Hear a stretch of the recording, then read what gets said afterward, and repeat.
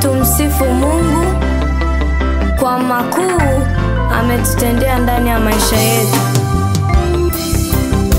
Ni neema kubwa wa ajabu kwa ukombozi tumepata kwa bure. Amen.